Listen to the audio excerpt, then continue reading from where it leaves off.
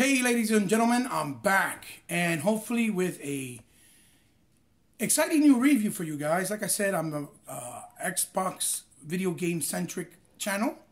I'm very heavily into pop culture. This will be a new episode of Toys in My Closet. And so I want to continue in the trend by reviewing more video game centric figures.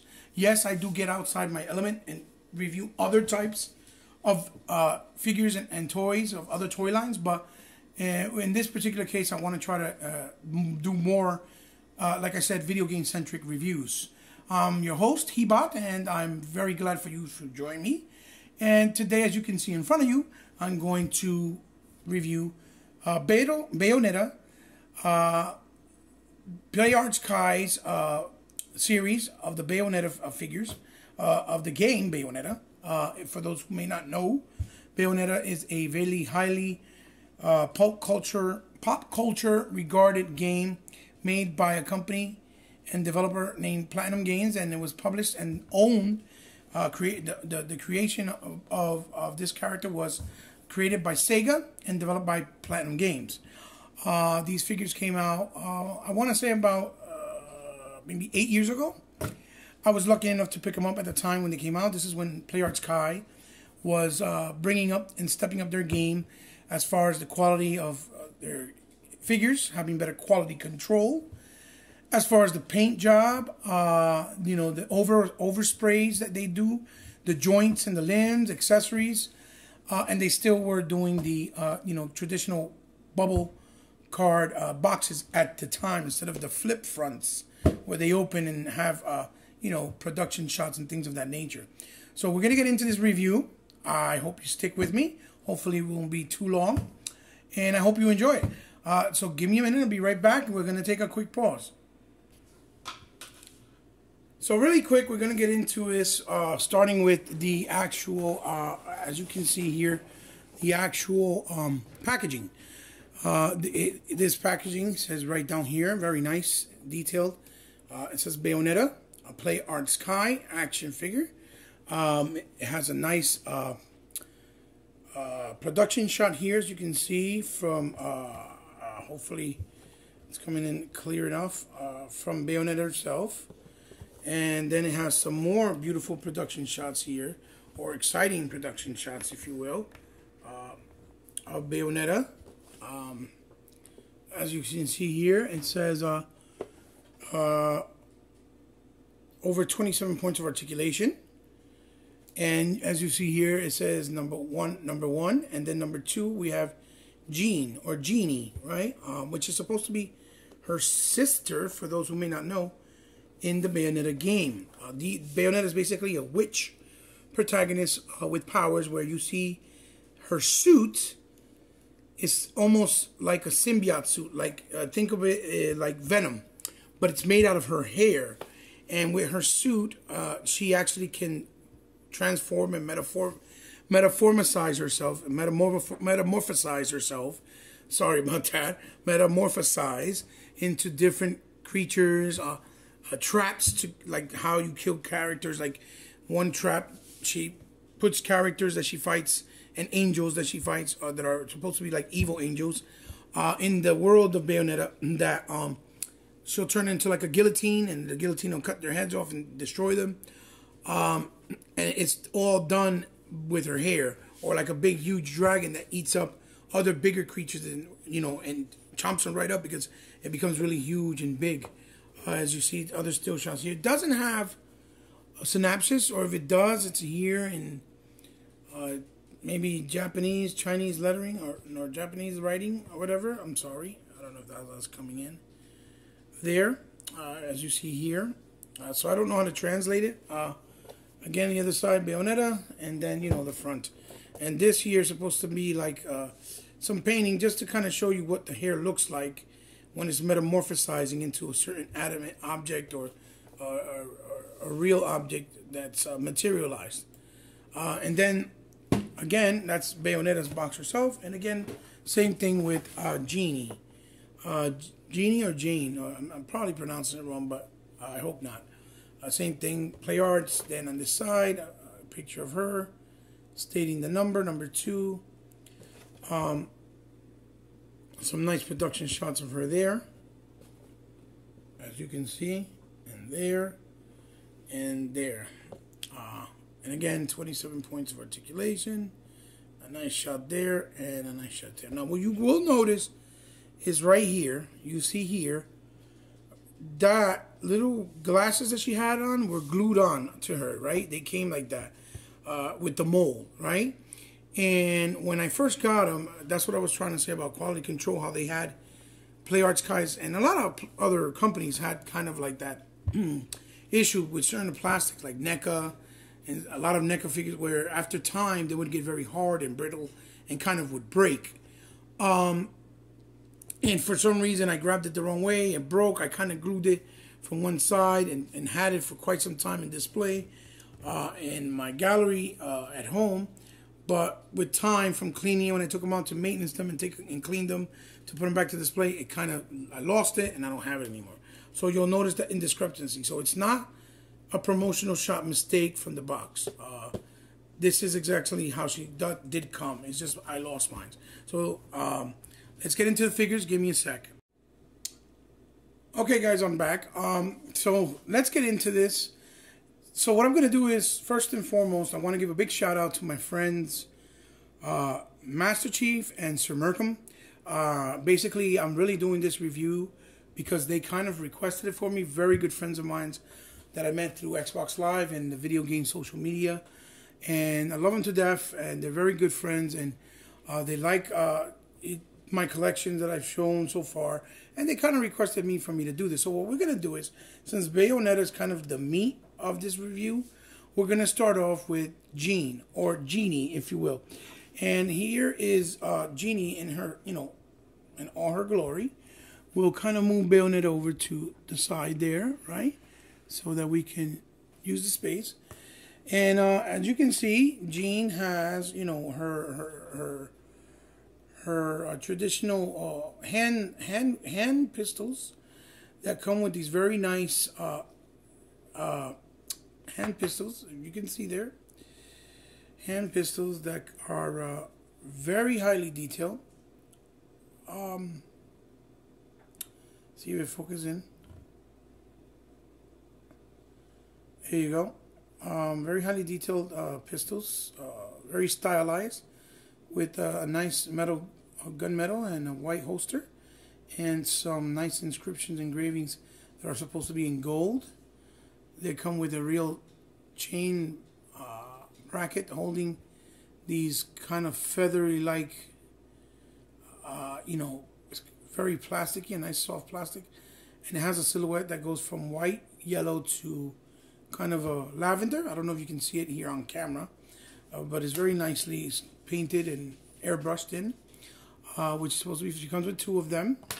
Here's the other one, obviously same thing for the left and right. And then the gimmick of this game was that these girls are very acrobatic. They're witches, and they even can fight with like a gun kata style of martial arts, in the same vein as Equilibrium or maybe the Matrix, and they can put guns and holster them on their boots, as you can see here. And their guns, you actually latch them on, they come right off, you just kind of pull off. They have a little rigid thing there where you can, right there where you can put them on, as you can see. And same thing with this side, you just slide it off. So basically it comes with 4 sets of guns. And then this is her in her mold here, herself. I'm trying to see if I can get it through. These Playarts KIAs are very, very, very, very pretty. Very pretty sculpts, and designs. Her face, as you can see, very detailed. You can see there. These are the 2 little red.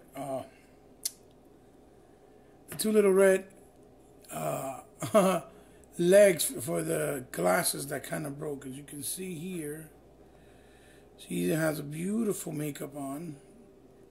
The likeness of the character is really, really, really well done. Really well done. Let me see if this will help a little bit. There you go. Really well done, because it's kind of bright in here. I don't know if it's maybe too bright. With the makeup, very well also as well. The lipstick and the sculpt in the hair. And the paint job is phenomenal. And, you know, she has her emblem here, which is kind of like one of those brushes, those clip brushes, things you put in, clip-ons on your clothes. And she has the fur coming here from, it's supposed to be, the illusion is coming out from inside here, the jacket rolling over on the outside. Here's her hands, which is gloves. You see the very nice detail here coming up, stitching, and little buttons that button up her piece suit, because it's like a all tight on them. It's supposed to be like one tight, almost like a swimsuit or like a scuba diving type suit. There's a beautiful little bow back here, as you can see. Very nice. Bring it a little closer, hopefully. And then look at that detail in the back of her jacket. She has a wonderful, it's like almost like an engraving of some type of marking right on the top of the suit or jacket, if you will, with some white coming down here, and in the front, and on her right leg is coming down the white, and then in the back of the left is coming down. So, you know, she's basically essentially the sister of Bayonetta in the game, and she's supposed to be like an evil protagonist. Let me stand her up. Her articulations too is here. Like you see, she has a double hinge, which is painted in white to match with the, you know, that stitching in the front that looks almost like leathery stitching, but with like another material. If you can see it, I don't know if you guys can see it there. There you go. To match it, which is really nice, even though you can still see it, but all the way to the top. Then you bring it down, and the joints on these figures, even though I've had them for quite some time, they're still very tight. And over here, oh boy, that just happened. I think it either broke or moved out on me, one or the other. I'm not sure. I'm not sure. Anyway, a ball joint here. Yep, I think it might have came out of place and cracked on me. Sorry, people. Yeah. Yep, that just happened. Oh boy. So anyway, I'll deal with it in a little bit. You have movement here, and it's supposed to rotate. That's what I was trying to show you. Like that, and like this, forward and backwards. She even has some detailing there in the bottom part of her pants, of the suit pant. And she has the waist, and then she has the upper, I guess would be upper torso. She has the rotation in the head, full rotation. Kind of moves up and down, up that much, down that much. Not really a lot of range, but good enough to pose. The ball joint on the shoulder, swivel on the upper top here on the shoulder, obviously a rotation. A single joint, I believe, here on the elbow, and then the wrists are also in like a type of ball joint, but you can't move them forward and backwards, just around in a circle. So very good, very good. Yeah, I gotta fix this thing here. This is terrible. Very good range of articulation. Again, that you just saw there happens because of what I was telling you guys earlier. The actual plastic with time gets brittle, and when it gets brittle, that's what I was talking about, the quality control. It kind of ends up breaking on you after a while, even though you would think it wouldn't, because these figures back then were still pretty pricey, even though it was comparable to now. They're not even close. I think I paid for both of these figures was $45, and now they're going anywhere upwards in the market of like 150, 200. Bayonetta goes as high as like 300 because they're very rare. And Playarts Kai has the tendency to do figures, and they'll do one run and won't do them again. That's why people are doing bootlegs of them. It's again with an extra set of hands, as you see here.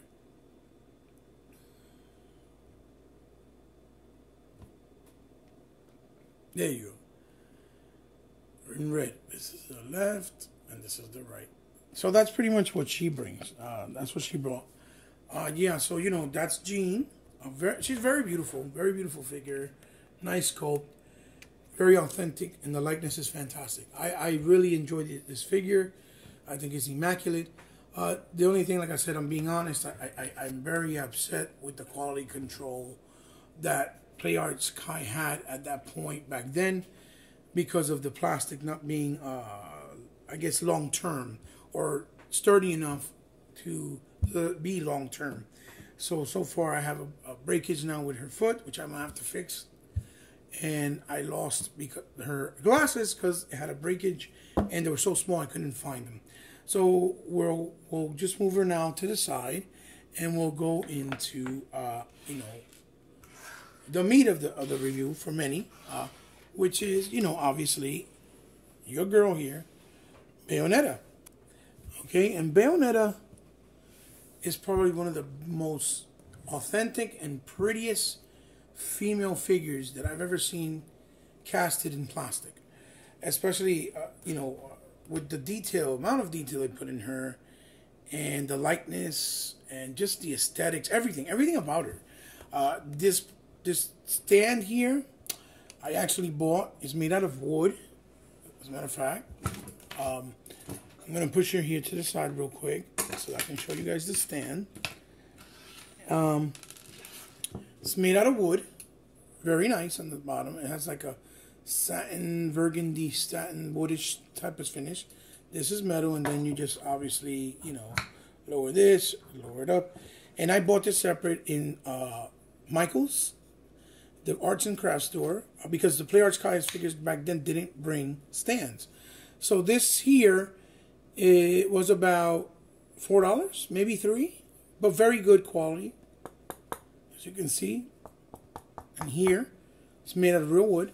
Beautiful little stand, and it works. It serves its purpose. So here we go. Here's Bayonetta. Okay, let me put it up in all her glory. Oh boy.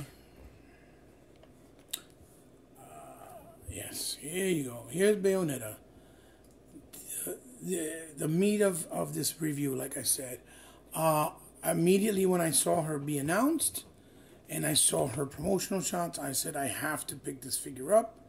I'm a big Sega fan as well, so I was like, well, I gotta get her because it's a Sega character as well. I love the game, even though many people back then didn't really support it, and that's why they end up making part 2 exclusive to the Nintendo, because they were the only ones willing to take the chance to make the sequel with Platinum Games, obviously, and Sega's permission.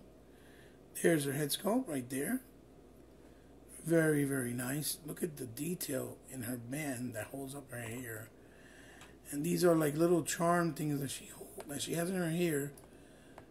Right there. If you can see, in gold. Like little chainmails that are attached to her hair. And like I said, it's her hair. Holy crap, Jesus Christ. I hate when that happens. Sorry. This is the hair. Her hair is the powers that she has that allows her to metamorphosize and turn into different things. And even inside the collar, if you'll notice, it has the detail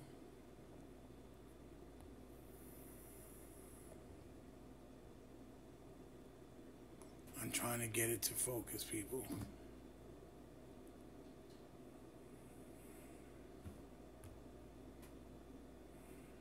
Oh boy. Come on, focus. Here we go. This is as good as it's gonna get. Yeah, you see the orange in there.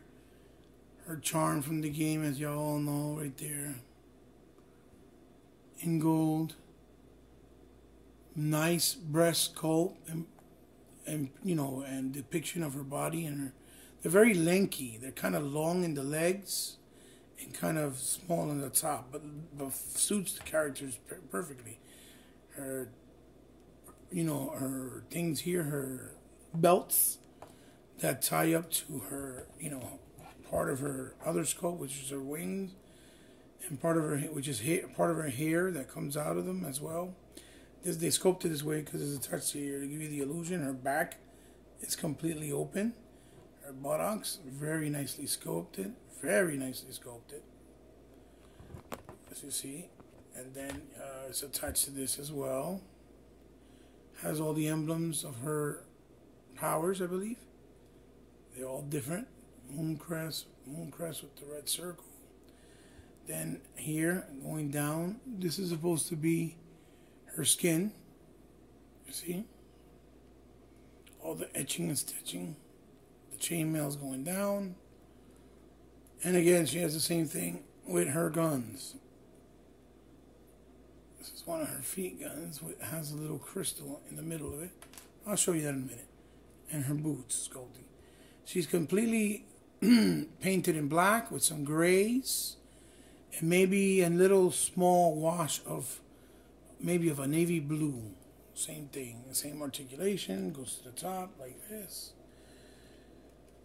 So that posability is awesome. You can do all kinds of stuff with her. And then the same thing with the rotation.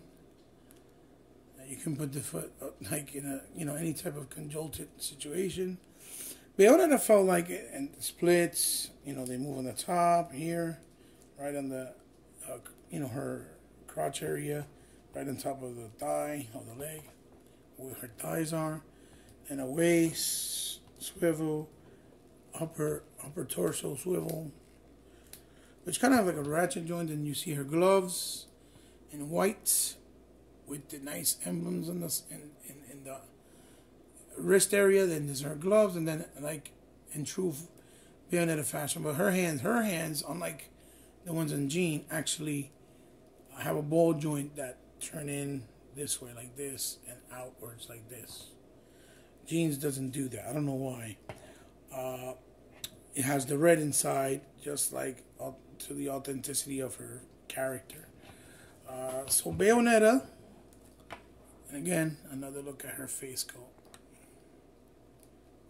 She even has the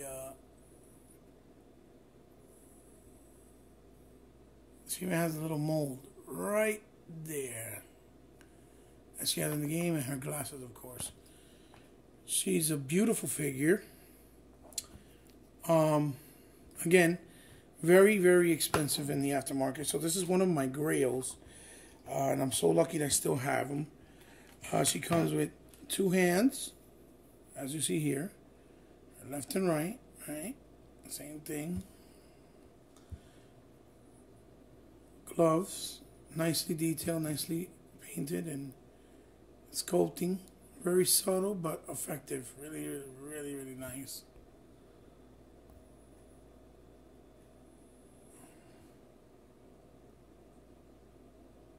Sorry that it doesn't focus. I don't know why it does that.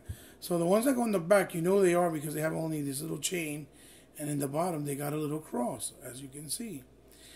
And then in the inside part here is one red ruby and one green ruby, or what looks to be blue. Very nice burgundy with the gold, and then highlights and hints of black, like up here on top of the holster here. Then the ones that go in, no, they actually all like that. It's just these are bigger. They're size differences. I don't know if you notice. One is smaller. I don't know if you can really tell, but one is smaller and one is bigger. The ones that are smaller go on her feet, And the ones that are bigger go in her hand. As you can see, same thing with the little chain. And this one has, instead of crosses, it has that that symbol. I forget what it stands for, but yeah, there you go. It even has the thing to clock it back when you're loading it up. So you know, she comes with the 2 sets like this, back and forth, and then the 2 hands. So I'm very lucky, guys, to have this figure. I'm gonna stand her up again. Very lucky to have this figure. It's a very rare piece. When you try to look for it in the aftermarket right now, it's very, very, very expensive. I've seen her as high as $4 and $5 or even $350 as the lowest point. So I can't really tell you guys, hey, go out and get her, unless you're really hardcore and have to have her because you're a fan and never knew that she existed or that she was made. That's different. I could understand that. And if you have the money to spend on it, that's cool.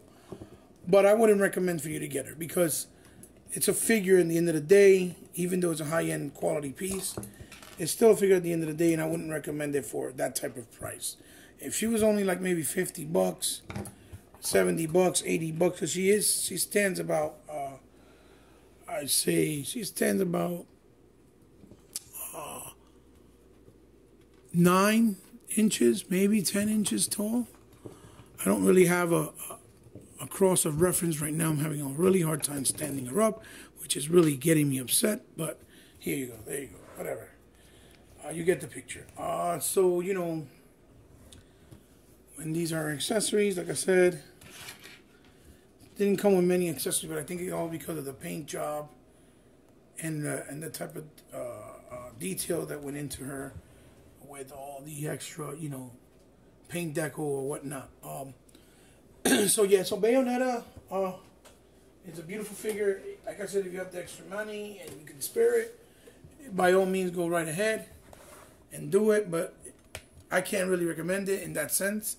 But to give the figures, you know, a nice score, they're definitely at least 8.5, 9 out of 10 if I was to give it a rating. Only problem is because of the plastic over time maybe getting brittle, it kind of takes a 1.5 or a point or 2, maybe 2 points off, because that's important. You want longevity, especially with figures that you paid a lot for. Luckily, I only paid $50 at the time. So yeah, that's the Bayonetta review for the Playarts KIA and Jean, obviously, as you see here. I hope you guys enjoyed it. I hope you guys like it. Give me a like, a comment, share it, and I'll try to bring more of these to you guys the best that I can.